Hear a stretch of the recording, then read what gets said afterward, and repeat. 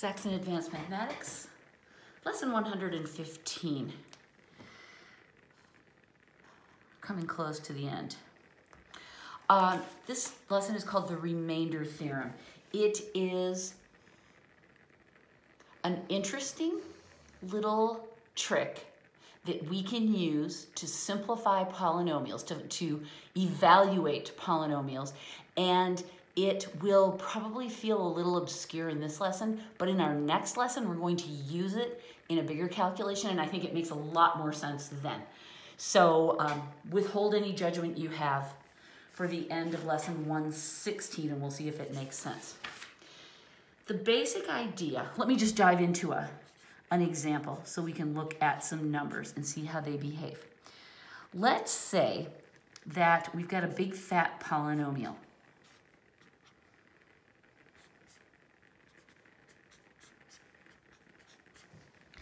And we want to evaluate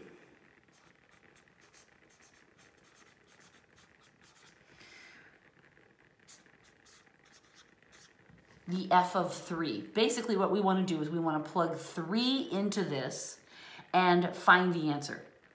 Now, it wouldn't be the end of the world to just plug it in and do it. But what the remainder theorem offers us is a shortcut to do that.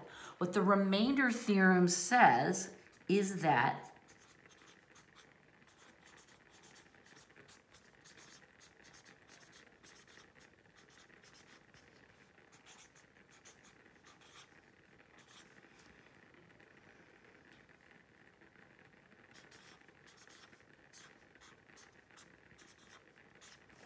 instead of plugging in, oh, I didn't write in, did I? Instead of plugging in and doing the calculation, what we're going to do is divide by x minus 3.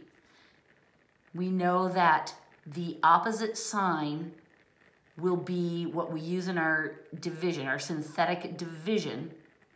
So I'll show you that in just a second. But that's what we're going to do. We're going to use synthetic division to divide by x minus 3, and that will get us to the answer easier. Remember that when we are dividing by something like this, we say that 3 is actually the value we're dividing by, right? We take the opposite sign. Sometimes we call this a. Today we're going to call this number that we're dividing by as 3. Okay, so we use synthetic division. So let's remember how that works. We're going to put the number that we're dividing by in the little box. And then, oh, let me write it this way first. Before I write it the synthetic division way, let's write the whole thing. It's going to be x divided by 3, x minus 3, divided into x squared plus x plus 4. That's the regular division that we're trying to do, right? But we'll use the synthetic format, which is now when I use my little box of 3, and then we're going to write the coefficients of these, and it will be 1, 1, and 4. Okay, now we do our calculation. We bring down the 1, then we multiply 3 times 1, and we write it here. We add these. Beautiful. Now we multiply 3 times 4, that's 12, and we add these, 16. So now we know that this answer, remember we have to adjust like so, right? It's going to be 1x, or just x, plus 4. That, and this is our remainder, right? I'm going to attach him in a minute. The way that we can recreate our polynomial, our original expression, which I'm now going to call the p of x, just because this is the polynomial version. No, lies. Q. This is our quotient version. This is what we got when we divided. We have our original expression, what we divided by, and then this is what we got as our answer, right? X plus 4, plus our remainder we write like so. Okay, so this is how we can write the answer to our division problem. Q of x equals x minus 3 quantity times x plus 4 quantity plus 16. And we could multiply that out. In fact, let's just do that to prove that that is indeed our right answer. I'm going to copy this to the top of the next page. The Q of x equals quantity x minus 3, that was what we divided by, times quantity x plus 4, that's what we got when we did our division, plus a remainder of 16. We add that on at the end. So let's just check and make sure that this does in fact get us back to our original polynomial. X minus 3, x plus 4, x squared minus 3x plus 4x minus 12, and then plus 16. That is x squared plus x plus 4. Voila, that's what we have, right? So this was just our check to make sure that this quotient really did represent our original value, okay? And I'm gonna write our original polynomial up here. And I'm calling it P of x, just so that we keep that straight from, this is the divided version of it, so this is the quotient. This was the original polynomial that we had, x squared plus x plus 4. We've ascertained that these are two forms of the same thing. Now, remember that this whole thing we started because we wanted to solve for, f of 3, right? So we're gonna let 3 be the value that we put in here, right? If x equals 3, now let's do the long solving. This is our test case. In the future, we're not going to have to do this. It'll be 3 squared plus 3 plus 4, right? That's what I get if I take this x and I plug it into this expression as we originally had it written, right? Squared plus 3 plus 4. And that would be 9 plus 3 plus 4, and that equals 16. So we determine, using the long method, that the P of 3 equals 16. I'll write the P of 3 again back here so that we see it. Now, what happens if we take this same x value and plug it into this? Using our quotient form of our equation, it will be 3 minus 3 times 3 plus 4 plus 16. Okay, what we can see, and this will happen every time that we do this the way we just did it, one of these will go to 0. 3 minus 3 is 0. That means all of this goes to 0, and we see that the value of this function becomes the remainder. I guess I could write it here, couldn't I? Now, this is very useful because what it tells us is that if we're trying to evaluate any function for a certain value, we can divide by that value, right? We set it up with the opposite sign, but when we're doing the actual synthetic division, that number will be the same. Then, once we get our answer, the remainder, there it is right there, 16 equals the remainder. That's the value of the function with that number plugged in. So if we want to solve a function, a quadratic function, I should say, we're talking about quadratics and all of this. If we want to solve something like this, all we have to do is use synthetic division, dividing by the number that we're interested in, and then the remainder will be the value of that function. Thus the name, the remainder theorem. Let's try it a couple more times and see if it makes sense. There are 3 examples in all. All right, use the remainder theorem to evaluate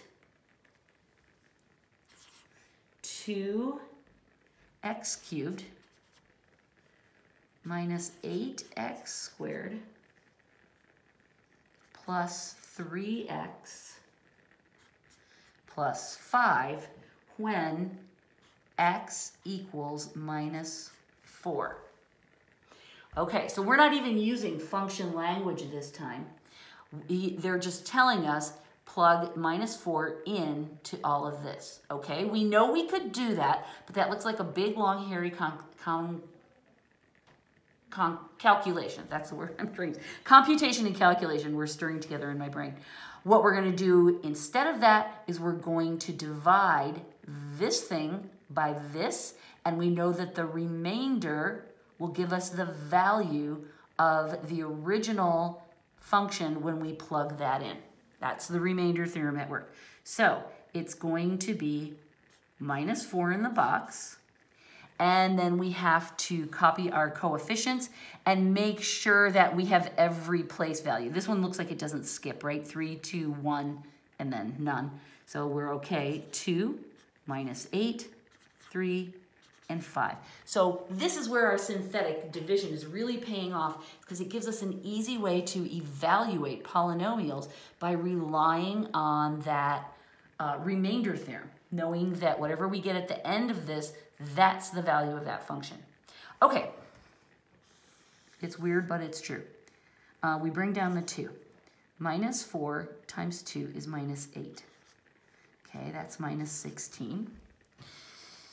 -4 times -16, let's see, that's 64 positive, right? That's 67. Now, 4 times 67, it's going to be a negative. I'm going to put the negative there. And let's just go over here. 4 times 60 is 240. 4 times 7 is 28. So that's 268 minus, right, because positive minus, and then this becomes -263. What that tells us is that this is the remainder, and so this is also the value of that function. So -263 is the value of this function when we plug in -4. And we can say, even though John didn't give functional notation to that, we like to call that the p of x because that is the full-blown polynomial. If we wanted to write the quotient version, we would say x, it equals x plus 4, right? Because we said x equals -4. So if we write it in this form, we swim it back across. X plus 4 times, what do we have left? This is what John does that's clever. It doesn't really matter what we put in here. He just writes some number because we know this is going to go to 0 and this product will go to 0. So he just writes some number, and I think that's really cute, -263. That's important, right? This would be all of this written with the x's. We don't even need to bother because when we plug in our value, -4, this first one is going to go to 0. That will always happen. Some number. This will go to 0. This will then go to 0. And it will just be -263. So we see that the value of the quotient form of this, when we plug in -24, is -263. And we know that the polynomial version and the quotient version will have the same values. We proved it last time. This time, we are not going to go, oh, this should be p of -4. We're not going to go through the trouble of plugging -4 into that. That's what we're hoping to avoid in the first place, right? So, by using the remainder theorem, we know that the remainder is the value of the polynomial. Okay, one more. And like I said, in tomorrow's lesson, we will use this calculation in the context of something bigger, and that is really, then you'll really see it pay off. 115.3, use the remainder theorem to evaluate, and I'm going to put p of x in front of that. This is the polynomial form. X to the 7th minus 4x to the 4th. Ooh, big skip there, right? From the 7th to the 4th. plus x, ooh, another big jump, minus 3. And we want to evaluate it when x equals 2. So we want to find the p of 2. Okay, we know that this is the number that goes outside of our box. And now we have to fill in all these coefficients, and there's going to be a lot of zeros, right? So x to the 7th power is 1. Then 6 and 5 will be zeros. 4 is a minus 4. I'm talking about the exponents, right? And then 3 and 2 are zeros. X to the 1st power is a 1, and then we have a minus 3. Look at all of those wicked little coefficients that we're going to have to multiply by. But that's okay. Look what easy numbers they are. We bring down the 1. 2 times 1 is 2. We always add 2. 2 times 2 is 4. We add 4. 2 times 4 is 8. We add positive 4. Now, one thing I want to point out to you is that all of these coefficients that we're calculating here, we need to do them in order to get to the remainder, but the only number we need is the remainder. So we're just following through this process to crank out that last number, and that's the one that will be the answer we're looking for. Okay, what did I do? I said this was 4, I said this was 4. 2 times 4 is 8 again. 2 times 8 is 16. And I'm adding, right? I'm always adding here. 2 times 16 is 32. I add, I get 33. And then this is 66. With negative 3, that means our remainder is 63. So what that tells us, using our remainder theorem, is that the P of 2 equals 63. And that's our final answer. That's this whole thing solved for 2.